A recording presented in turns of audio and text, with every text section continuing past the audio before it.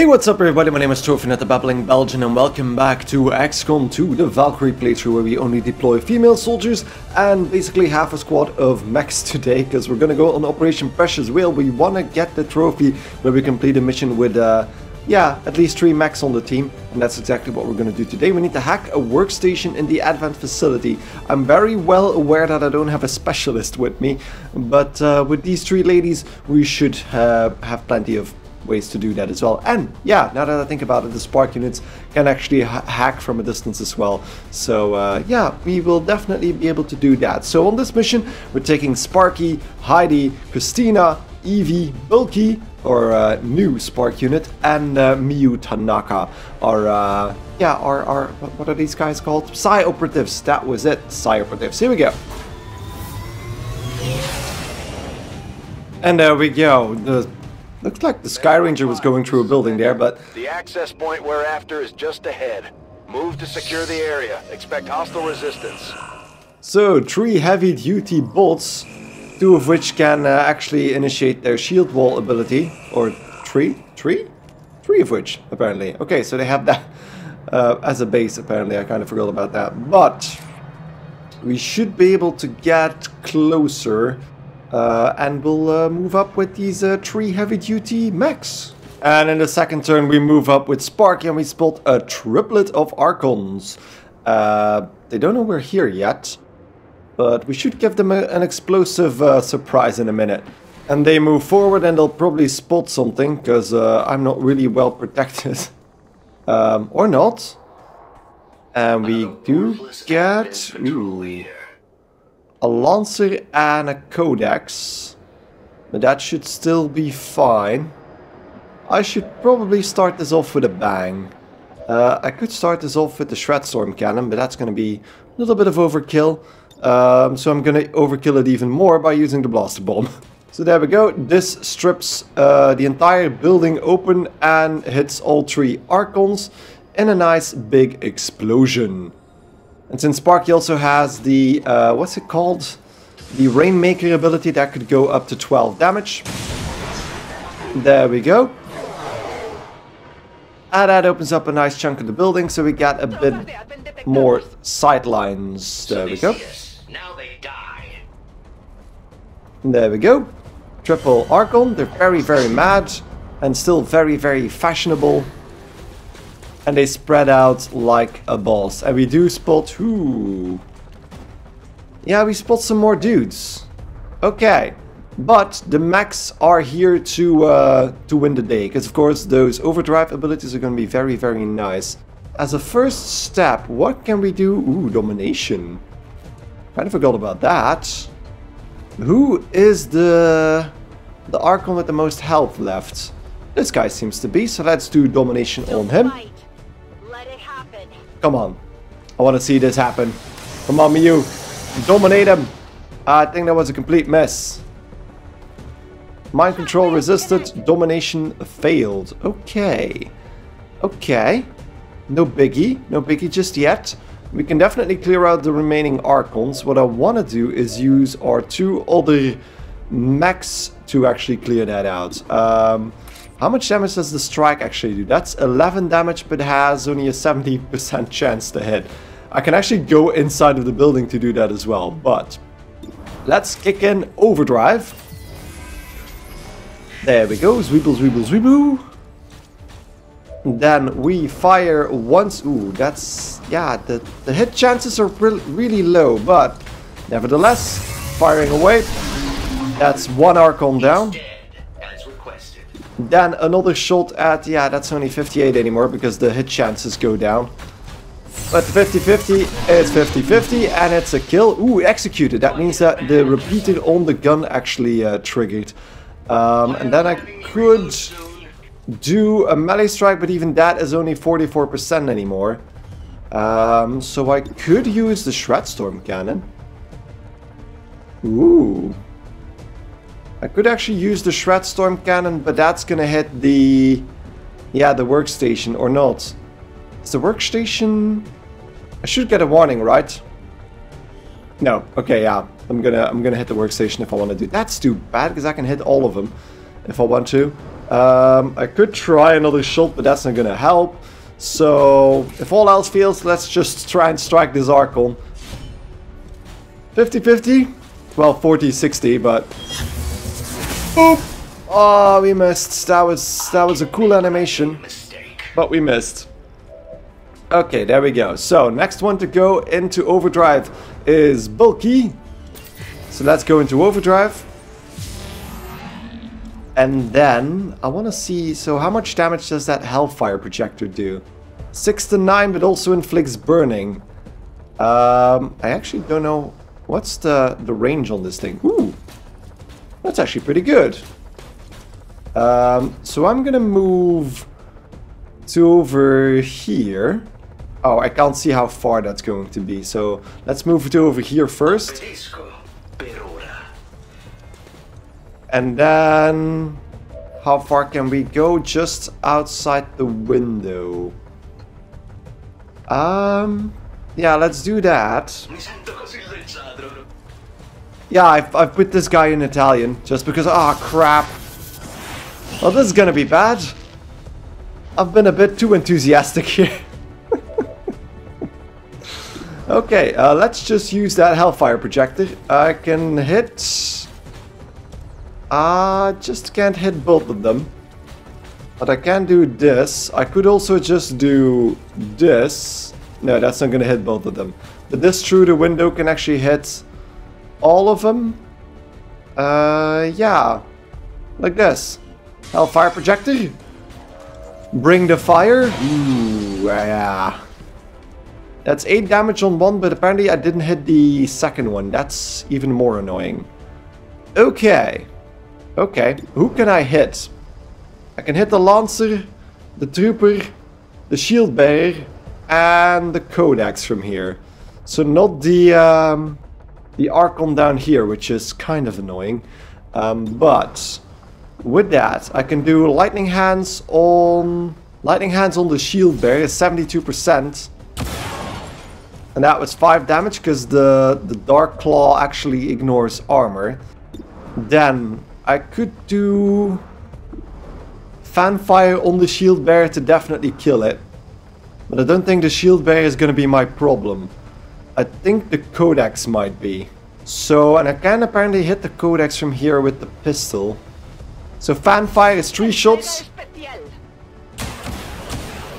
And there we go, there goes the Codex. Whew. I needed to hit 2 of them. And then we can fire one more time. Either with the sniper rifle, I think I'm gonna go with the sniper rifle because that's 100% on. I could do rupture, but the rupture doesn't do more damage. I'm only at 10% critical chance, so that's not gonna help either. So I think the Shield Bearer is gonna have to die. He's gonna die guaranteed, so let's go with that. Blammo. And that was the 10% critical though. Okay, and now we have Heidi. Heidi, how much damage can she do with the sword? Because I might be able to put her over there as a distraction. How much health does this guy have left? He seems to have... That's 11 then. But I think I do 11 damage with the sword, right? Yeah, 11 to 12. So if I enable Reaper, I can actually use the sword over here to be as close as possible to the other units. That kills the Archon. And then I can still move all the way to the back if I want to. And I am gonna go for the Priest, I think, because I don't think I'll be able to kill the...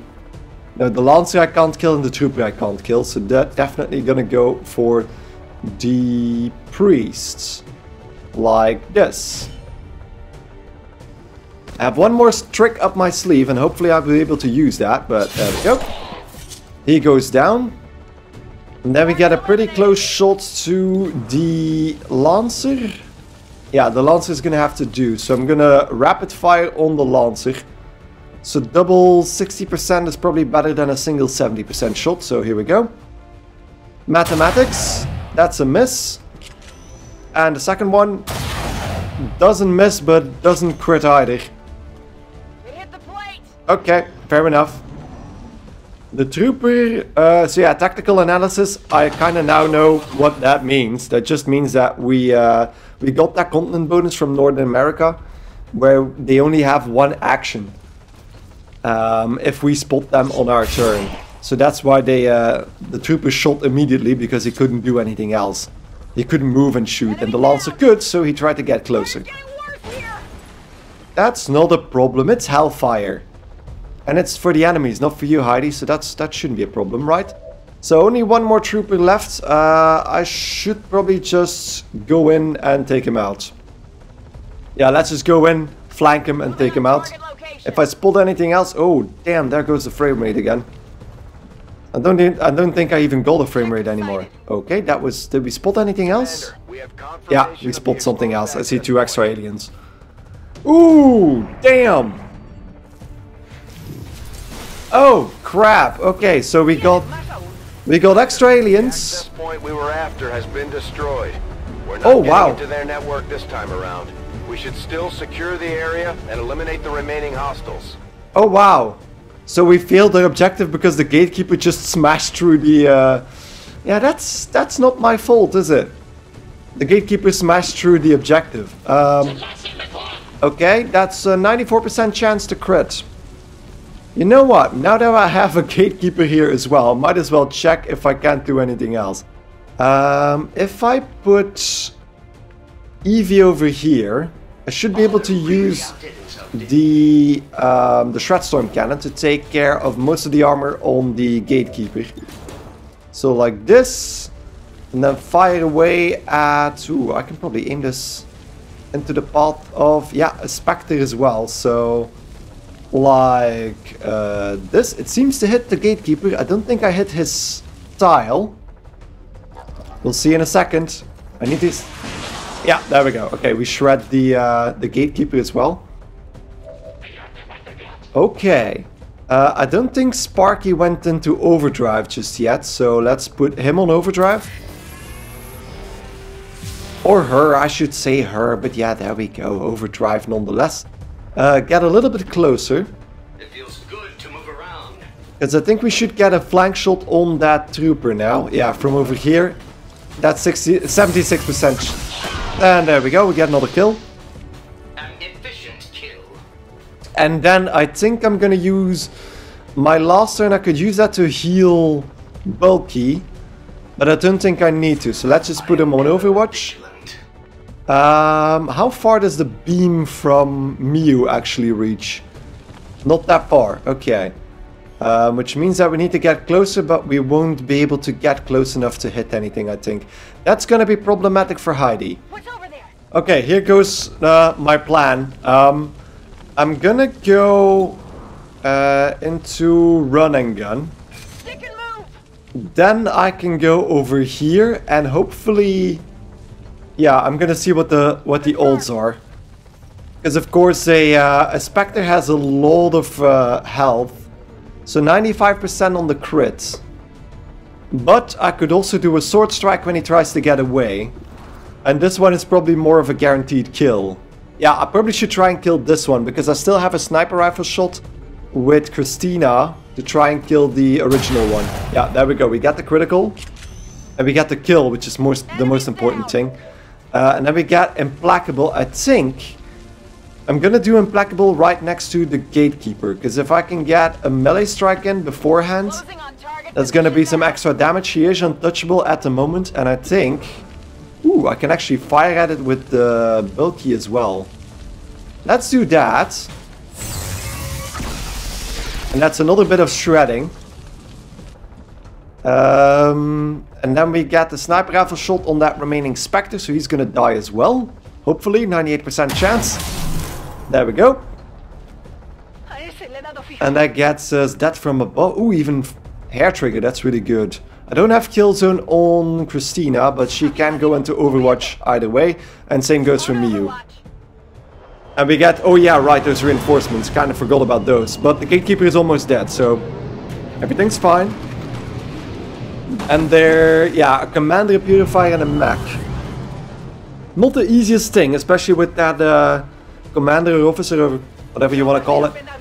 If they get close to Heidi, by the way, if anybody goes into the building, they might get another blade strike. Ah, and there goes the sniper rifle shot, but she should hit this. There we go.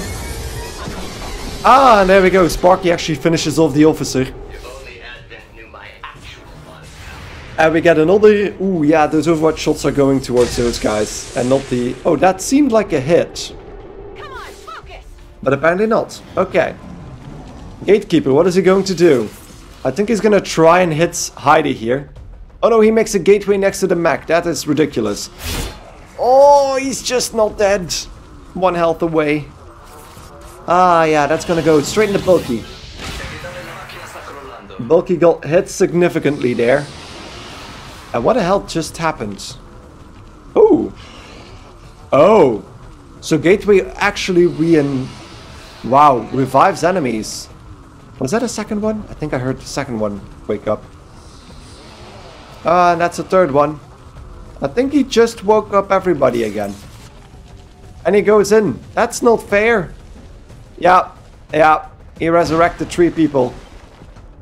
Okay. Okay. But that's not a problem. Because we still have Christina. And Christina has a very fancy ability. Because Christina can actually take care of most of these guys. With... Oh, no. We're not close enough. Okay, then. Do any of the mechs have overdrive again? Probably not, no. I should probably heal up Bulky first. So, with repair. I don't know how much that's gonna be. Guess we'll see in a second. And we heal... Repair... Damage, basically. Does that mean that it's permanently repaired, by the way? So that's 6 health. And then we can fire at the mech, because he's still on Overwatch. And we should probably take care of him first. There we go. And that should have removed the Overwatch. There we go. There we go. We can put Christina right in the middle here. Right over here somewhere. There we go.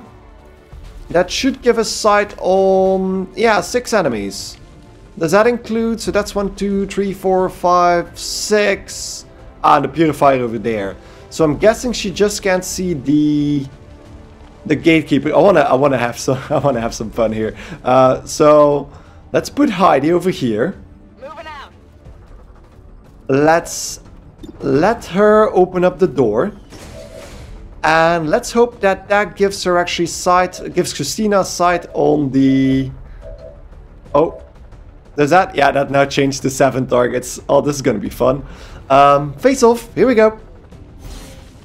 1. That's a kill. 2nd kill. 3rd hit. 4th hit. That's another kill. That's another kill. And that's another kill. Oh, that was badass. That was just badass. What can we actually fire at here? Yeah, the heavy mech. I think I'm still... I should probably focus fire on that Purifier over there as well, because otherwise this is not gonna... What the hell? Oh, I want to see this. This is an interesting way of routing stuff. Through the roof. And now Bulky can actually fire at the Purifier 92%. That's really good. That seemed like a wall hack, but there we go. Another kill for Bulky. Should get him a promotion, right? And then we get Miyu. Can Miyu have a shot? Miyu is actually pretty far away, but she could actually just do that with her energy blast. Can I actually see promotions on the max or not? Ah, doesn't really matter. Evie is the closest one, so I think I'm gonna let her finish off the mech. Although, somebody needs to grab that loot as well. I think I'll let Heidi grab the loot so we can see what's in there. There we go, let's grab that. At least we got something out of this mission. Superior autoloader and superior agility PCS. That's dodging, I think. And then we can use Evie to fire away at the mech. And that was a miss. Impossible. I didn't see the original hit chances, but that was... Oh, come on, I'm not even gonna risk this. No, thingy, fire away. No. Blast them with that energy beam. Goodbye. There we go. That was a lot of enemies. Status confirmed. All hostiles are down and the area is secure. The current area of operation is secure. Yeah, okay. Mission failed because that workstation was destroyed by an alien. Nothing I could have done about that. That's the first failure in this entire run. And probably the last one. But we killed 18 enemies in 5 turns, so I guess that deserves a pat on the back. And we get kind of sad music, but I don't really mind. Because of the fact that the mission was a failure. And I think I didn't... Did I get the trophy? I should check. Give me 1 second to check. Oh, we didn't even get the trophy. I just checked. We didn't get the trophy. Because we didn't technically complete the mission. We failed the mission. That is... then I'm guessing I'm not going to get that trophy in this run. Because those 28 days that Bulky is out, I'm probably not going to be able to recover from that by the time that we hit the end game. So let's promote him. Let's promote Bulky. Adaptive aim. I want to try... No, that extra arm is just too good. No. That extra arm is just too good. Sadly, yeah, Sparky didn't get an upgrade there, which is sad because he's been on 8 missions so far. But yeah, that's it. And we also failed to counter the Dark Event because of that. That is stupid. That is really stupid. Because we didn't have any control over that. We couldn't stop that gatekeeper because he did that even in his first movement action. He didn't even attack. He just moved through the objective and it was gone.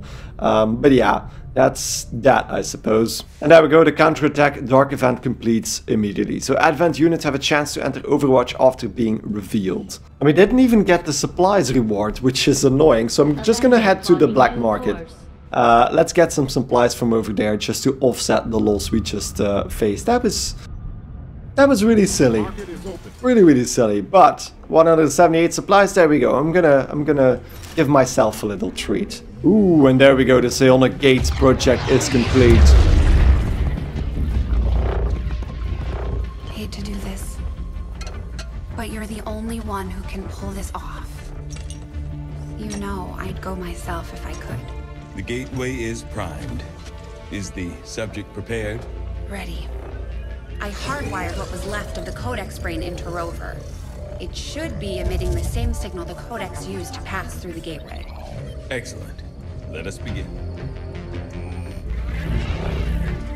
We've already seen the Codex opening a similar rift in the field. I am sure your device will be fine.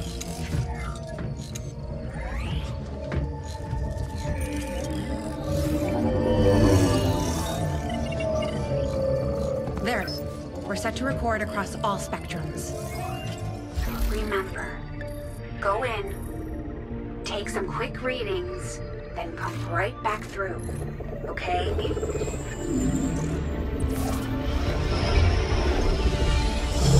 Whoa. Are you seeing this? It appears our signal has been received. Increasing power. Doesn't look like any place we've been before. Or any place on Earth, for that matter. Perhaps this is the source. The aliens' seat of power, if you will. Secured beyond any physical limitations. Only one way to find out. Go on. We're counting on you.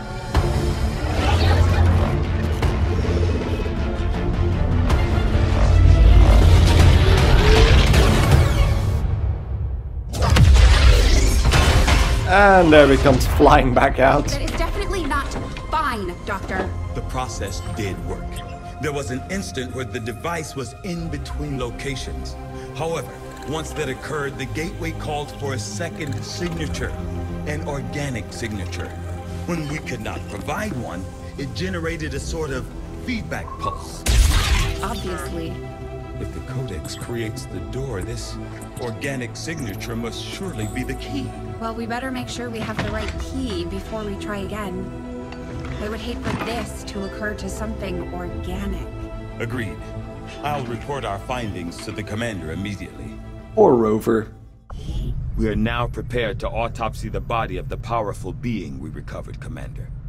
I feel that we may be on the cusp of attaining a complete understanding of this avatar we have long sought. So this cutscene kind of breaks because of War of the Chosen, because we've attacked the Chosen in their hideouts, and their hideouts actually look quite similar to what we just saw through the gate, and they just go, oh, that looks like something I've never seen before. Well, yeah, they've seen that 3 times already. But now we can do the research for the final bit. So the Psionic Gate was part 1, and now we need to research the avatar to finally know how we can get through the gate that's been set up right now. So the research is blinking here, but I think I just need to, yeah, avatar autopsy. Let's start that. I don't think... Represents a near perfect fusion of human and elder DNA. Though remarkable, it appears as if the creature were unfinished. Perhaps why we were able to ultimately defeat it. Still, this can lead me to only one logical conclusion. Uh-oh. We had such hope for you. Hello, elders. I believe we have found our avatar. There we go. Which is why it's literally called the Avatar Autopsy. I don't know why they make a big deal out of this, because we already knew that. But yeah, Avatar Autopsy has started. And let's go back to the bridge. And then we get the covert action completed. No level ups, but yeah, mobility has increased on a little bit, which is fine.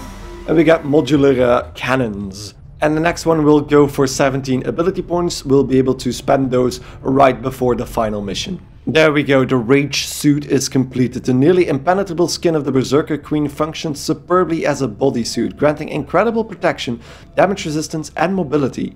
The Rage suit also features a mechanism to rapidly spike the adrenaline of the wearer, enabling them to rush enemies for powerful melee attacks. One Rage suit has been added to the inventory.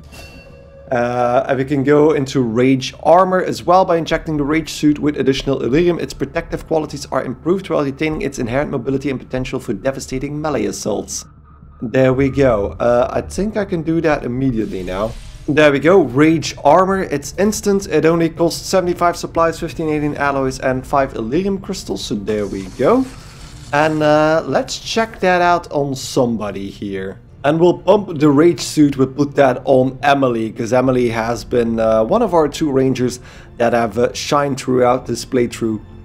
And the extra melee attacks seem like a perfect fit. So Rage Strike is a separate ability, so attack an enemy within movement range with a devastating melee assault. So not just one attack, probably a multiple attacks, I suppose. Rage Armor is a heavy class armor, and you can mount a heavy weapon on it. Ooh. That is interesting. Allows the wearer to charge enemies and inflict brutal melee damage. And wearing this armor has a chance to panic mutons and berserkers. Wait a second. Maybe I should put that on a grenadier then. Yeah, since we can mount a heavy weapon, give me a second. And who better than Jacqueline, of course, because she has been our #1 grenadier from the start. Well, not from the start, there was one that actually died pretty early on. But there we go. Ooh. Damn, that looks weird. One of these things, so be careful with it. Just because you look like a berserker doesn't mean you can go charging off into combat like they do. That looks ridiculous. And can't I color this thing? Oh, that was... I mean... We should be able to color this thing, right? Because this looks really, really awkward now. I mean, that didn't really make it that much better, but at least it's something. It looks a bit better than that weird monkey color thing. Because that was, yeah, it's a weird suit. It's just a really weird suit, especially because, you know, it's a woman, but the musculature looks, yeah, male. It's really, really weird. And there we go, psionic training for Miu is once more complete. She gets the Fuse ability. Let's give her another one. And we get Fortress, which is just a passive ability. So the Psi Operative is immune to fire, poison, acid and explosive damage. There we go. Okay, and with that, I think it's high time we kill off our final alien ruler. Which means that we're gonna go to this alien facility. So So there we go, an extremely powerful and dangerous alien is guarding this location. On Operation Falling Tongue. Let's check that facility out and see what team we're gonna bring with us again, because we're always going for a specialized team for these missions. And this is gonna be the team. So Jacqueline in the Rage suit with a blaster launcher, an EMP bomb and a double frost bomb. Then Heidi in the Serpent suit with the assassin weapons and the Talon rounds. Then Erica with the hunter weapons and the tracer rounds and the raid suit. Then Elena with her banish ability should be able to do a hell of a lot of damage as well. Then Callie has the plasma caster this time, so no longer the original bolt caster, but the plasma caster, capable of doing up to 12 damage and a chance to stun with the dragon rounds and a medkit. And then Hilde as backup specialist, also with a medkit and the skull jack. So hopefully that is going to be enough to finish off the Archon ruler. So on Operation Falling Tongue. So hope you guys enjoyed this episode, because next time we're gonna kill off our last alien ruler. So thank you guys enormously for watching. I hope to see you in the next episode of XCOM 2 the Valkyrie playthrough. Goodbye.